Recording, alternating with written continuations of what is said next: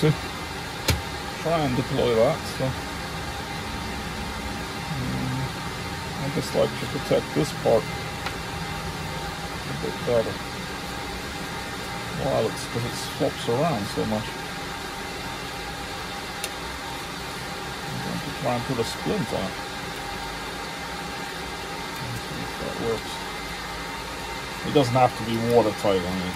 It's just to give it a little bit extra mechanical strength.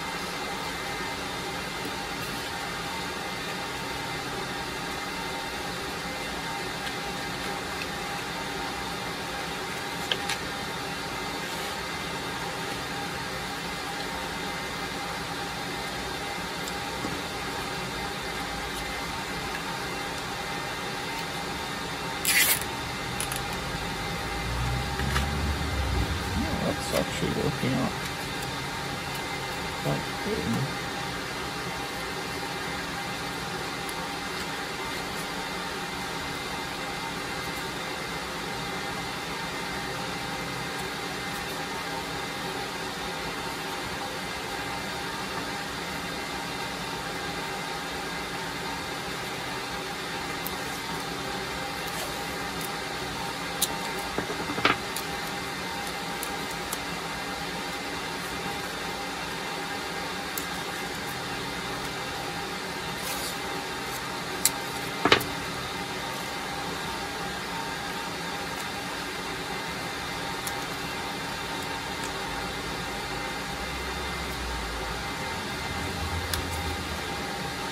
Oh, that's just a little bit of a splint to try and get a little bit of extra protection on it.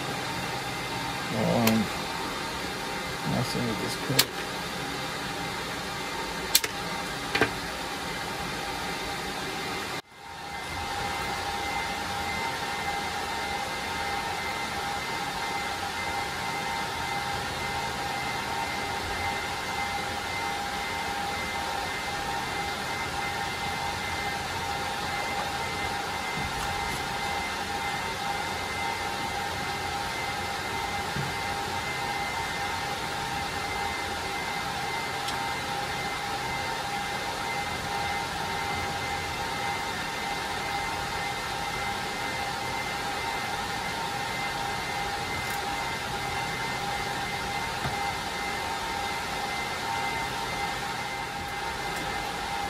Oh, that's in through there. Now I'll just route it to the switch.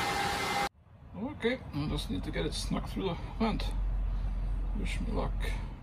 So, now it's connected here, but we don't see any blue lights because I haven't connected the power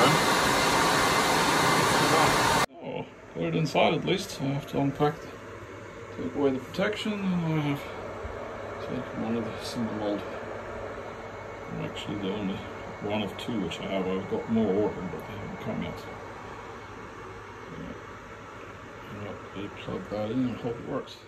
So, right, we got blinky blinky. So that looks good.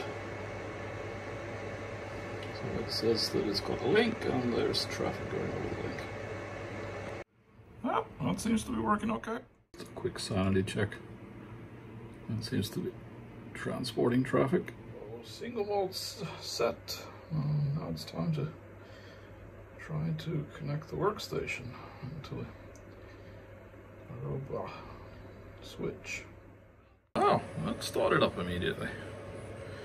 So now I have the workstation connected in. Let's see if we can maintain traffic for a reasonable time. So now I'm going to pull out the Ethernet cable. There we go.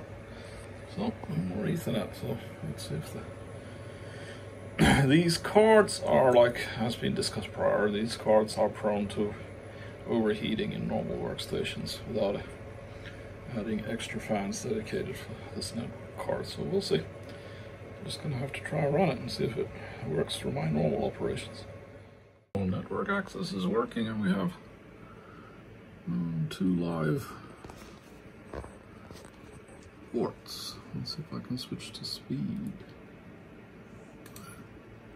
So, 2 10 gig ports are now active.